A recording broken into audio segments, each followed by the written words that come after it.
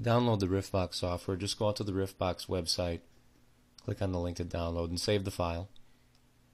When it's finished downloading, just double-click on the installer executable.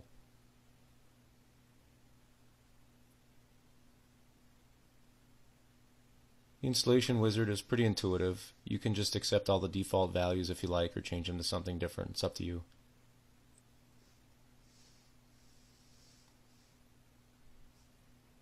When it's finished installing, you click Finish, and it'll launch the driver installation portion. You're going to get several warnings saying that the driver is not signed. Just click Install Driver anyways.